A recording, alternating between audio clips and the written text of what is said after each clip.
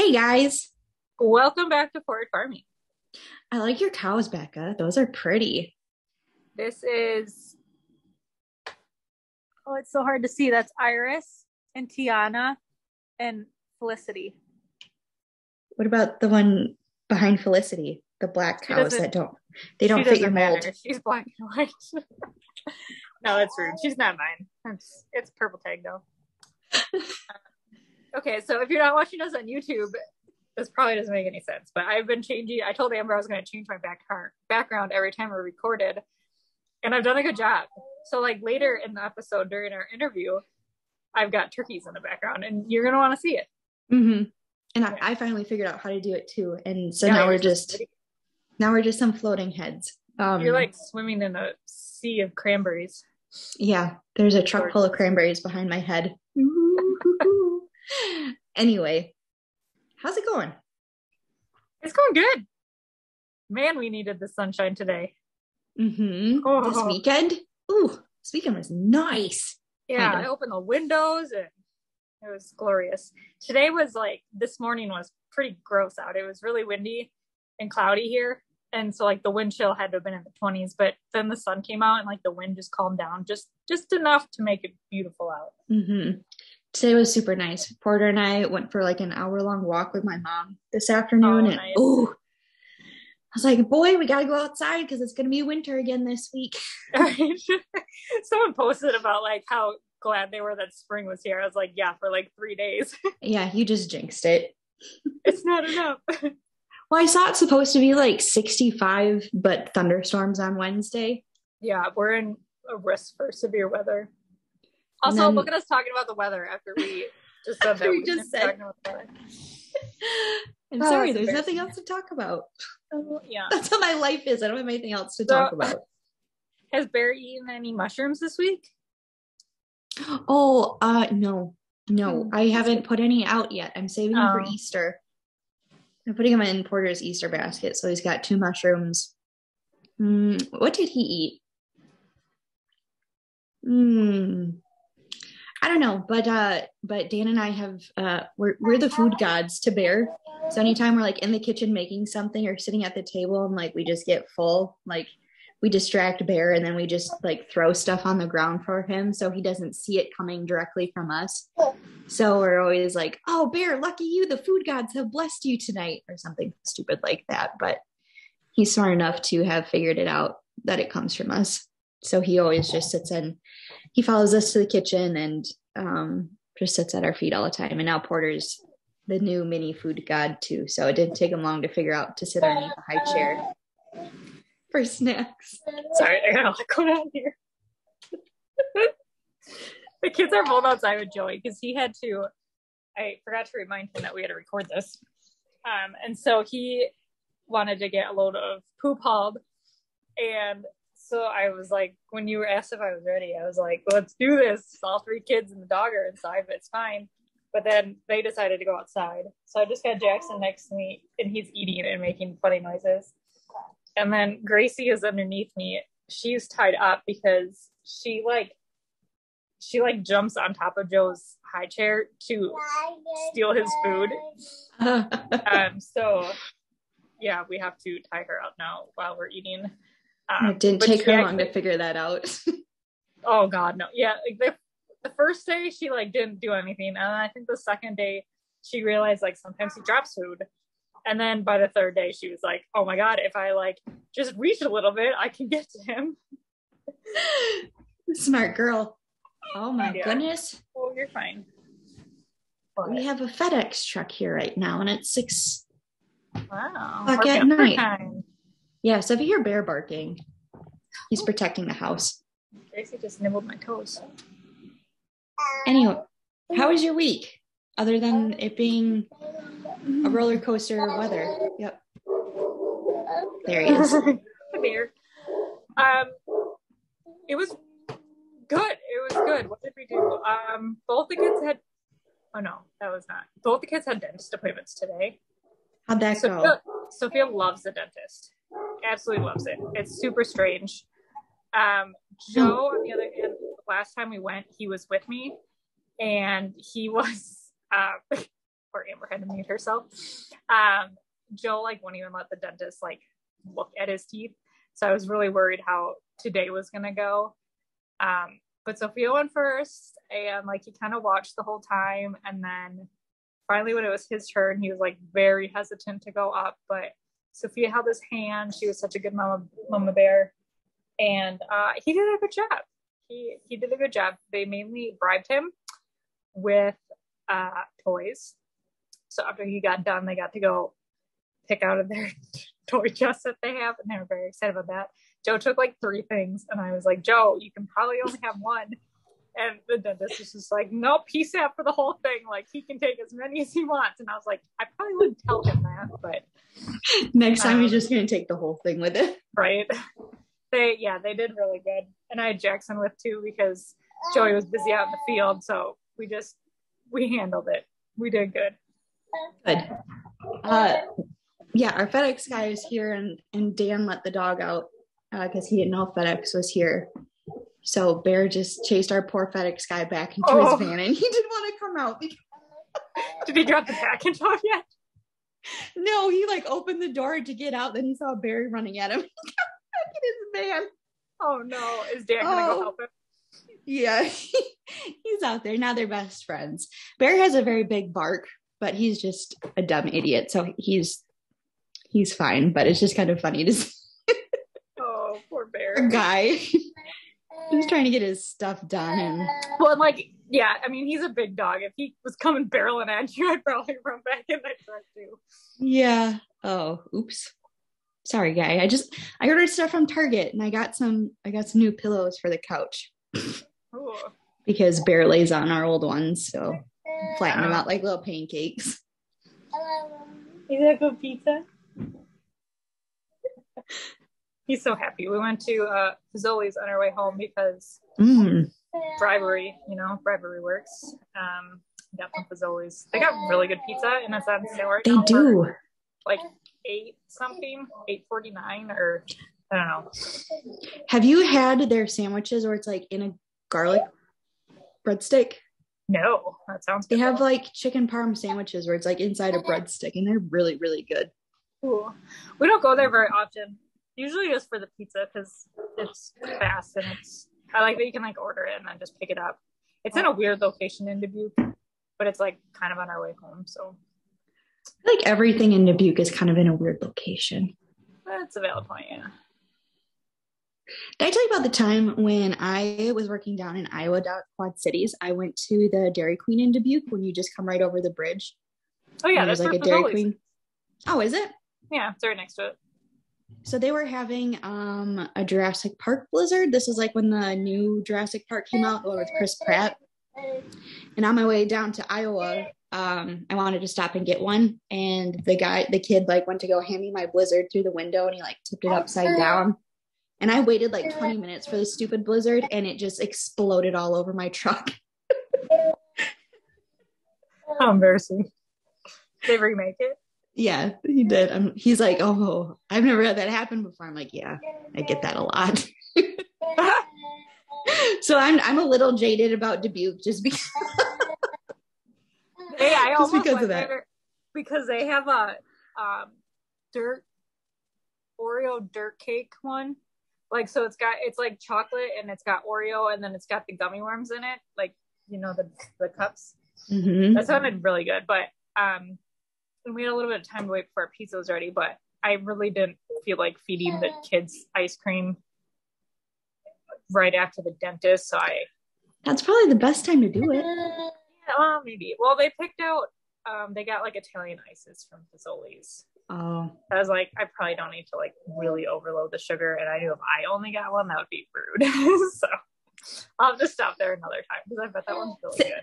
All you have to do is you just have to eat it, and when they ask for you to try it, just be like, no, it's spicy. They don't fall for that though. Really? Yeah. Your kids are too smart. Yeah, it's unfortunate. Anyways, what you got going on in the marsh this week? Anything exciting? Nothing really, just because it's so cold, everything is still flooded back up. Like when it's cold, and like especially when it's really windy, we make sure that they're flooded and protected. So there's not really a whole lot going on right now. I think the guys are just like trimming trees and picking up sticks today. Like it wasn't anything super fun. But So still, just kind of shop stuff work. that needs to be done. Mm-hmm. Yeah. I'm just excited for the grass to start growing again so I can start mowing. Mm-hmm. I need to get out of the house. I'm going a little stir crazy. I was telling Joey, we almost need to mow ours because last fall, it was a pretty warm fall. And like we almost should have cut it one more time. So it was like pretty long when it turned gross. But now it's like just starting to turn green, but there's just like a lot of dead long stuff. So I told them we should probably mow it at some point. I think maybe after this week with the rain when it's going to be really warm. Oh yeah. Maybe in the next week or two. I hope. Yeah. I don't know. We'll see. Anyway, before this intro gets to be like 30 minutes long, we have a fun guest tonight. I think we kind of go over how we found Emma when we jump into the interview. But Emma, I actually went to high school with Emma. She is super great. And if you are interested in FFA, or if you were in 4-H as a kid and not FFA, this is a great way.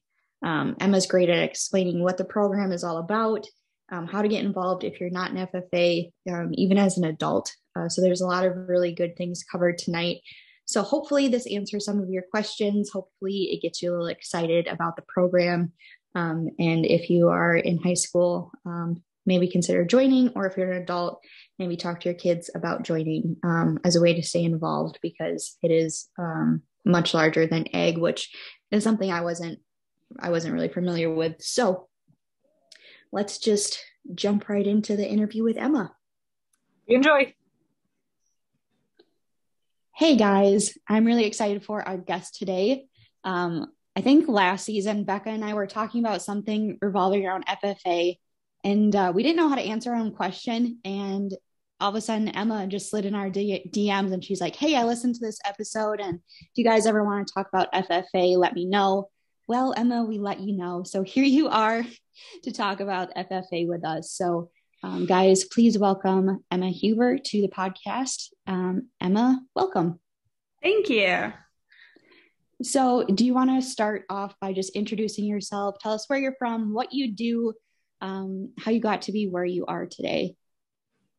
So I'm Emma Huber, and I am originally from Toma, which is where I teach egg now, which is pretty cool. So as part of being an egg teacher, it also makes me automatically the FFA advisor. I've been teaching for 6 years and been in Toma for 5 years, which is neat. But kind of like my personal life, my husband and I, we have a farm outside of Wisconsin Dells. So we're really busy with like our horses and chickens and goats and sheep and beef cows. And Becca, I think you just got an Aussie, and I have one too. So his name is Tater, and he's sitting here wondering what I'm doing on my computer. But I've had the opportunity to work with the National FFA organization ever since I joined FFA when I was in 10th grade. And I've served as a state officer after I graduated from high school, and then in a couple different facets over the last couple of years, beyond just my role as an FFA advisor in Toma. So a lot of FFA realm in my life.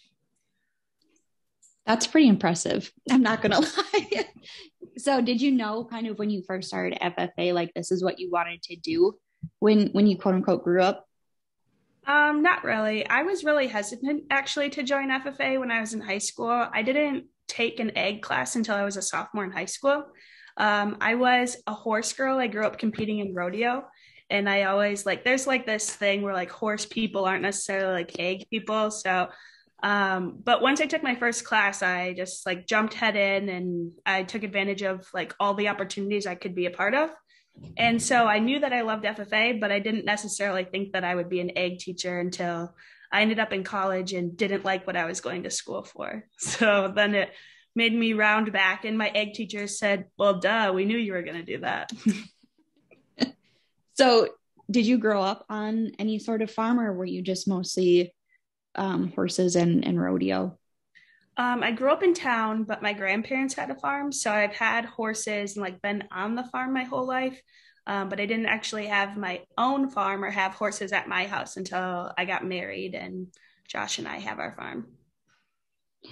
That's pretty exciting. That's cool. That's a cool story how that all came through. So, I guess, do you kind of want to explain to the folks out there, myself included, that weren't involved in FFA, like what the organization is all about and kind of what you teach in school? Yeah, so FFA is a national organization for students in 7th through 12th grade who are interested in some facet of agriculture. So I always teach my students that FFA used to be Future Farmers of America, but 35 years ago, actually, they changed their name to the National FFA Organization. And the reason being is that FFA is for more than future farmers. So like a common like slang is FFA used to be for cows, plows, and sows, but the modern FFA is for beakers, speakers, and job seekers. So it's just a wider variety. Anyone can join FFA, and there's a whole lot of opportunities for students in public speaking and learning about modern technologies. But there's also still those production ag students or those more stereotypical farming kids. There's room for them in FFA too. So we have different events that you would either consider at like the chapter, and then in Wisconsin, we call it like the next level is district, and then section, and then state. So similar to like sports, a lot of times you're going to have like your first level of contests at the chapter level, and then you move on to district, sectionals, and then state. And so there's anything from like speaking contests, which we call leadership development events, where students are like memorizing the FFA creed or practicing parliamentary procedure by running a meeting, to then we have career development events, which are like typically known as judging contests. So like your dairy cattle judging, or vet science has their own judging contest. So there's a lot of like opportunities for students to grow beyond what a lot of people originally thought was Future Farmers of America. It's a big picture now, I guess. I think that's such a big misconception that like if you didn't grow up on a farm or you're not part of agriculture, you're like not welcome in FFA. And almost the same goes for 4-H too. Like it's like there's so much more to 4-H than just the ag side of it. And I think a lot of people sometimes don't realize that. I agree. And I also think that because now, like, I don't have a lot of experience with 4-H, but specifically in FFA, because we're so focused on like the modern technologies and the speaking contests and different things like that, the leadership portions of it, we have to remind ourselves, like, we have to keep including the production ag side of it because we don't want to lose those students' interests either. Because a lot of times those are the students that need like the leadership skills. Maybe they're never going to leave the farm. So if we can give them a little bit of like customer service or something, it will help them along the way. But I agree. And I also like, I always think, I mean, like we're all women, but agriculture in general is like the good old boys club. And so a lot of people think that there aren't any girls or there aren't any female ag teachers. And in FFA right now, there's about 60% of our leadership positions. So like the chapter officer teams and state officer teams are women or are girls. So That's pretty cool.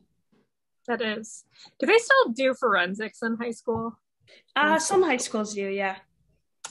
I'm just thinking like that's kind of not similar. You know, FFA is more like leadership, but I was in forensics once upon a time. Where you like no big deal. Memorize stuff. I don't know why, because I hate like public speaking and stuff. So maybe that's why I hate it. It scarred me for life. So if a student wants to be involved in FFA, I know it's not at every school. Like my school growing up didn't have it, and we tried to get it started at our school, but we had a very not rural community, and they kind of cared more about sports and anything else than trying to get an FFA started. So they put a squash to that pretty quick. But if someone wanted to join, I know my senior year I joined at a different school, but I feel like I didn't get the full experience of it just because I wasn't at that school. But I guess what can they expect? Like, do you have to take a certain amount of ag classes, or like how do your meetings go? Is it similar at every school, or is it just depending? So it kind of depends at the different schools what their requirements are. But from National FFA, they tell us that in order to be like an active FFA member, you have to have an egg class at least one a year. But schools are on all different schedules. So like some schools have quarter long classes, some schools are on trimesters now. And so depending on what their school system is set up like, it's especially hard for like juniors to get into egg classes because they're like working on all those AP classes and making sure that they have an easy course load their senior year. And so some schools are going to be more lenient with that, but they're supposed to have at least one egg class a year. And then every school is lenient on, or not lenient, every school is different on the amount of teachers they have or the amount of classes that they offer. So in Toma, where I teach, there's two of us. So I teach 7th and 8th grade, and I have a variety of classes that my students at 7th and 8th grade get to take. And then I teach high school animal science classes. And then my co-teacher, she teaches all of the rest of the classes. So like natural resources, horticulture, any of our like biotechnology classes at the high school. But not every school has two teachers, so they might be more limited on the amount of classes they can teach. And we're pretty unique in the fact that I'm like 2/3 at the middle school. So I see a ton of middle schoolers where some other districts don't see students until they're in 9th grade.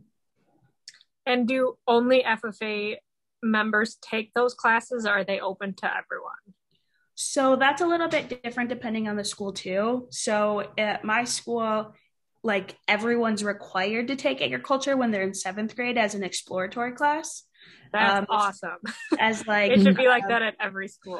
I agree. So everyone takes it in 7th grade for 9 weeks in like a rotation with their like art class and health class, etc. But not every school has that. But the same is like can you tell me your question again? Expect me to like remember it. Oh, cannot egg kids. Oh yeah.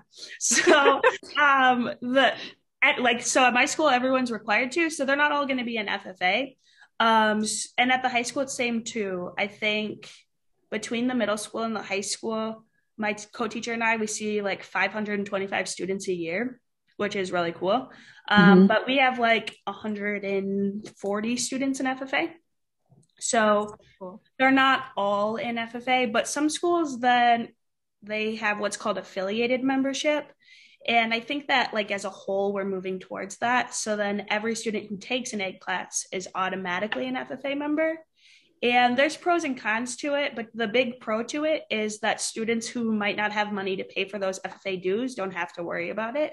But also, if a student decides this time of year that they want to compete in a contest or any FFA event because it sounds interesting, they can because they're automatically a member, even though they missed the March 1st sign up. So at March 1st, we have to have our rosters due. So if I have anyone this time of year that's like, oh, I want to go to Midwest Horse Fair with you next week, they can't because they're technically not an FFA member if they didn't sign up before. Well, yeah, and you wouldn't want to necessarily take that opportunity away from a student who had signed up previously. Yeah. So it just depends. What do you guys do at the Midwest Horse Fair then? I'm taking one of my class. I teach a class called Horse, Dairy, and Livestock Science. And so I'm taking a group of like 30-ish students with me down there in a couple weeks.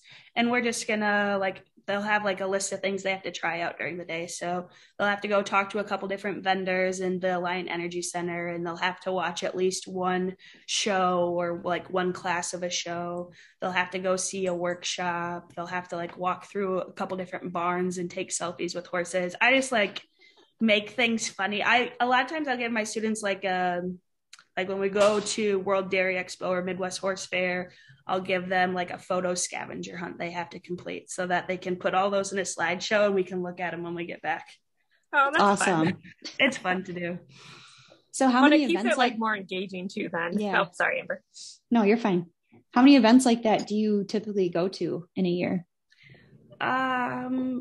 I mean, like Midwest Horse Fair and World Dairy Expo, those are like two big events we do in Madison. But I would say in any typical month, it's pretty common for us to have anywhere from like 5 to 10 FFA events. So what, like what? Okay, so like everything. This month, my students, or let's do March, for example. So the beginning of March, my students had their sectional speaking contests. So those were students who already qualified for that level. They went to that. We had our like chapter meeting. So just like our general like membership meeting. We had an event called Build a Bed, which was like a community service project we did with the Toma Lions Club. We had our Toma FFA alumni banquet. So they had a banquet and we'd had students go there. And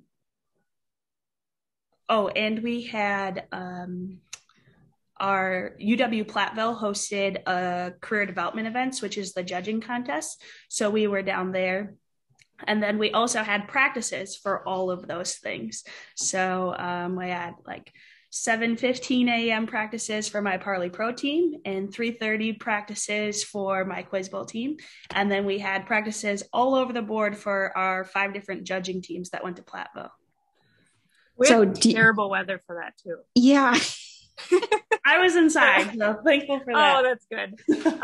One of the girls that helps me feed calves was helping out with like the horse judging thing, and I was like, do you have to be in an outside arena for this? She's like, no, we're in the barn. I'm like, okay, that makes it a little bit better. So do you have to plan all of these events yourself, or do you have help kind of? Because that's a lot of work. It is a lot of work. So theoretically, it's a student leadership organization. So I try to put as much into their hands as I can. And especially when it comes to, I mean, 7th graders aren't going to be able to plan a community service event by themselves, but with the right guidance, they can put most of it together. And if you ask them to do really hard things, they'll figure it out. And then when it comes to like, we have a 10-person high school officer team.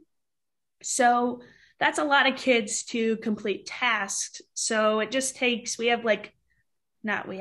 do have weekly FFA officer meetings. So every Thursday morning, we have a meeting that my co-teacher and I come into with a to-do list, and we separate the officers out into different groups and they start planning different things. So it is a lot of work. And a lot of egg teachers aren't lucky enough to have 2 advisors at their school to help balance some of that. But theoretically, the students do most of it because it's their organization. So sometimes I just have to remind myself to like step back, and if it fails, it fails because it's not mine to own. That's really cool. Sorry. Go ahead. Do a lot of the students then continue into collegiate FFA at their school, or do a lot of schools have collegiate? I know Platteville did. No, a lot don't. So they're kind of going away, or they're like rebranding themselves. I went to Platteville too. So Platteville had the collegiate FFA, but I think now it's morphed itself into an egg ed society, which is the same thing that River Falls has. And so I think a lot of them go on to college and they're active in different organizations within their universities, but they're not necessarily active within a collegiate FFA anymore. But there is a program at the tech schools that FFA basically like lends into, and it's called PALS, stands for Partners in Active Leadership Support, I'm pretty sure. But that is no, that's not right. It's PAS. I'm thinking of something different. So it's post-secondary agriculture students. And so that's at all the 2-year universities, which is really similar to an FFA. And we have really strong chapters of that at our 2-year schools in Wisconsin. So do you guys offer a lot of scholarships then? Yeah, we have a lot of scholarships through FFA. So I think National FFA gives out over $500,000 worth of scholarships. But Wisconsin FFA gives out a ton of scholarships. And I know like in Toma, we have a scholarship night where the students can apply for different scholarships and then they're recognized in the auditorium for it. And every year, parents are like, wow, those egg kids really get a ton of scholarships, and they're so amazed by it. And they're like, oh, man, I wish I would have known that. And we're like, okay, well, it's every year. So like push your kids into that area. No one's telling them they can't do it. I feel like your FFA chapter is a lot bigger than it was like when we were in high school. Have you noticed a lot of growth in your chapter? The program itself has like morphed itself. So it used to be like a middle school only teacher and then a high school only teacher. And a couple of years before I came up into FFA, or before I came to teach in Toma, it morphed itself into a position where now I am like a third at the high school and 2/3. So I think there is growth in our school, but I think there's growth everywhere. 2020 like downed our numbers in Wisconsin FFA a little bit, but in Wisconsin we have like 21,000 FFA members, which is pretty cool. Wow. Yeah. Yeah. And we're not affiliated, like I was talking about before, where like every student has to be in an egg class, or every student in an egg class has to be an FFA. So some states that have like over hundreds of thousands of FFA members in their state, like Texas. But it's 80 degrees in Texas right now, so we can't even say anything to them. Yeah. Texas and California are the two biggest states. That makes sense. I guess, yeah, that makes sense. There's a lot of culture there. Wisconsin's still better, but whatever. Yeah. Someone wanted me to ask you when you're going to get rid of pantyhose for the uniforms. Someone was really upset about the pantyhose. Tough beans, man. So our official FFA dress, actually maybe 5 years ago or so now, they changed it because it used to be like really gender like secluded. So women's official dress had to be like it read that they should wear the knee-length black skirt with the black nylons and black closed-toed heels. And I think about 5 years ago they changed that. So now it just reads FFA official dress can include, and then it lists off black slacks, etc. So it's kind of like a really big deal when the state and national officers started wearing black slacks as part of their official dress. A little bit jealous of that because when I was a state officer, we wore the black nylons and black knee-length skirt, and they're not easy to find. So the black knee-length skirts are not an easy task to find. So when I find them, I buy them and I keep them for my students who want to wear them. So what is like the official dress? Like what else do you wear besides the black? So they have like black pants, black shoes, and then they have to wear a white collared shirt. And then they have the blue corduroy jacket. Girls have like a scarf that hooks together kind of like a fake tie in the back. And then boys have the actual, they have a tie. There's different versions of the scarf and the tie, and you can buy them all through National FFA's website. But I would say hands down, the hardest part is finding those stinking skirts. I think that probably turned a lot of girls off from FFA when that was still a thing. Like, I have to wear a skirt? No, I'm out. I think that a lot of the kids like complain about having to wear the official dress, but when they're not allowed to wear it anymore, they're really sad. That makes sense. So if you could pick, like, what's your favorite event to go to? My favorite event, both as a student and as a teacher to take students to, is National FFA Convention. So it's held usually the last week in October, and it's in Indianapolis, Indiana. There's usually about like 75,000 FFA members there. We didn't have it in 2021. That's wrong. We didn't have it in 2020, but we did have it back this last year in 21. And it was so fantastic to be back there because there's literally like blue jackets everywhere. And all the kids are so excited to see each other. And we gather in Lucas Oil Stadium and Bankers Life Fieldhouse. And so there's kids everywhere that all have the same interests, and teachers everywhere that all have the same interests, and there's lots of fun different sessions and workshops, and like a big like Western themed shopping mall they put together, and a big expo center with like colleges and different universities and businesses that the students get to talk to. And for some of our kids never get out of Wisconsin growing up, but at my school specifically, there's kids that never get out of Monroe County. So having the opportunity to go all the way to Indianapolis, which for some states, it's a lot farther than a 7-hour car ride. But for going to Indianapolis and spending 5 or 6 days there with a group of kids, it's really neat to see just like their eyes light up and them be excited about the new friends they made and the experiences they had. So that's definitely my favorite thing. That does sound really fun. I'm not going to lie. So Emma, if you were talking to a room full of like 8th graders that didn't know anything about FFA, what would your pitch be to kind of sell them to come over and give it a try? I always tell my students that there's something for everyone in FFA. So whether you want to learn more about animals or plants or natural resources, whether you like to talk in front of people or think you want to learn to talk in front of people, or whether you'd rather like sit at a computer and learn things that way, there's literally something fun for every single person to do in FFA.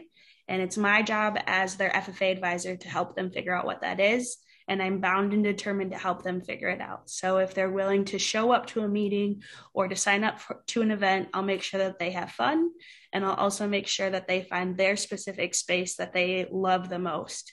And we have so many opportunities that we were talking about earlier that like it's hard work as an FFA advisor or ag teacher to put on, but it's worth it because a lot of students find their place in FFA that might not find their space in sports or might not find it in another club at school. And so it always makes it worth it to see them excited about it. So that's what I always tell my kids. That's so cool. And I think Toma is super lucky to have you, especially come back home, and just makes it feel a bit more personalized. So you're doing amazing work. And I'm excited to see how you can continue to grow and shape all these young minds, because I learned so much just from talking to you these last few minutes. So kudos to you. Is there anything else that we didn't talk about that you feel very passionately that you just need to throw in there? I guess one last thing I'd like to include is that for students that really enjoy FFA, there's also a lot of other avenues. So like what Becca was asking about collegiate FFA. So if there's other organizations they're interested in joining, but they can also always come back to their FFA chapters and support them, similar to like a sports boosters club. Not every FFA chapter has an official FFA alumni and supporters group. That's what like our sports boosters would be called, FFA alumni and supporters. So they might not have an official group, but your ag teacher will never turn down any help. So if anyone listening or anyone anywhere is interested in helping their previous ag teacher or whatever town they ended up in once they became a grown-up, no one is ever going to turn away your help coaching a team or helping on a field trip or anything like that. So definitely reach out and see if there's some way you can be involved if that's something you're interested in doing. Cool. I didn't know that either. You're just a little knowledge bomb over here. So before we let you go, Becca, do you want to do some rapid fire questions? Oh, Jesus. Just put everybody on the spot real quick. Okay. What's your favorite item at Quick Trip? Chicken sandwiches with mayo and pickles. Ooh, good. Okay. While we're still on Quick Trip, brown cap or green cap? I can't drink milk. Oh no! I'm so sorry. I'm lactose intolerant, but I'm willing to make the sacrifice for ice cream, just not like a glass of milk. Yeah, that's fair. That's fair. What are you risking it for? What kind of ice cream are you going to risk it for? Any Cedar Crust ice cream. Yeah, that stuff's good. Okay. Oh, you got one? What's your favorite brand of cow? Angus. That's what we have. It means nothing to me when people answer these questions. I just like seeing Becca's reaction. It's a black cow. That's okay. What's your spirit animal? A horse. Wild and free. Are there different brands of horses? What's your brand of horse? My favorite brand of horse is an American quarter horse. So for the horse dummies out there like me, what did those look like? What did they look like? I don't really know how to explain it. They're really like stout and muscular. Okay. They're like your most common like like brown too, aren't they? Well, they can be basically any color. Oh. I like the paint ones. Is that what they're called when they're like kind of speckled a little bit? They're cute. They're cute. I always like the Palominos. That's the only one I know. Mm-hmm. I always wanted to be one like tan and blonde hair. That's my kind of horse. Wow. Okay. I know you're really getting us. Your turn, Amber. Good question. Let's see. If you could live in any time period, which one would you live in?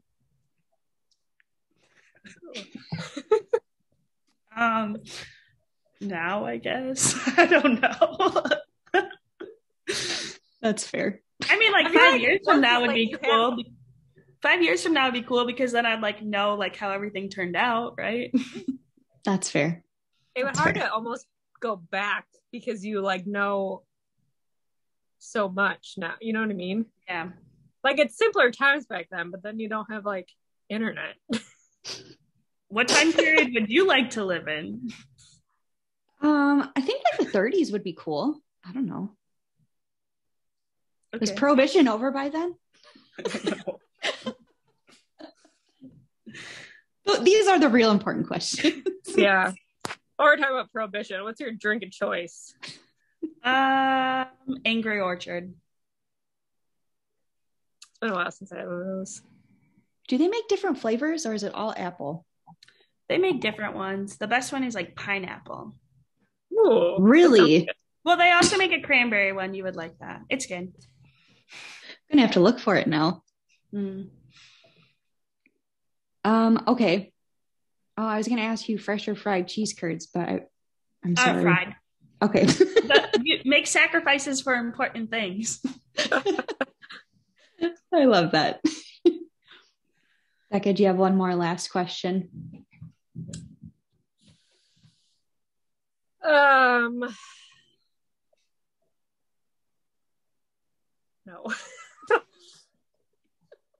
I think of a good one. If you had the chance to speak to any celebrity about agriculture and what you do for FFA, who would it be? Carrie Underwood. Because that would be interesting. A lot of misinformation that is shared, and I would like to show good examples. Okay, that's a good answer. Vegan? Yeah, I don't know. Something like that. Becca, I want to know your answer now. We haven't asked that question. I was just watching Obama, but I don't consider her a celebrity. Oh, I shouldn't have said that.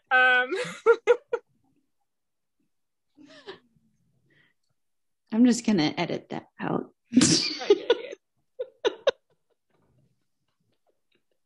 I don't know. I didn't ask it because I was thinking about it. I was just really though she would be a good one to like try to talk to because of what she did. She would.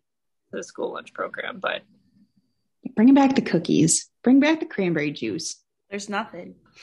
There's nothing at school lunch. That's really sad. Okay, Who well, that was.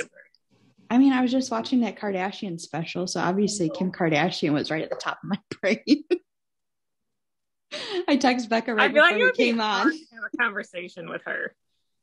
I mean, if you took her phone away and you just like strap her hands down behind her back or something, maybe it would be okay. Yeah. Let me reach out to her PR team and see if she wants to come on. If your people call my people. Mm-hmm. Yeah. Anyway, okay, Emma. This has gone on long enough. That's gone off the rails. So thank you for taking time to come chat with us. And again, you're doing great things in Toma, so thank you. Are you on social media? Do you want people to follow you? They can. I think I'm on Instagram at like Mrs. Emma Huber. I post some stuff related to school, but most of my school stuff is posted through Toma FFA's Facebook and Instagram pages. So you can follow those if you want to. Awesome. Well, thank you again. And you guys, if you're not following us, make sure you check out our Facebook, Instagram page over at Forward Farming Podcast. We're also on YouTube. So if you want to come see Becca's turkeys, head on over to our YouTube channel. Check us out there. I'm over at Cranberry Chats and Becca's over at Farming with the Hillbees. And that wraps it up for this week. And we'll see you next time. Bye.